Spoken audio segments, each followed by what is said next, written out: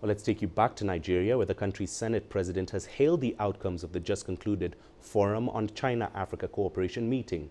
Mohammed Yusuf says cooperation between China and Africa has continuously achieved tangible results that benefit the African people.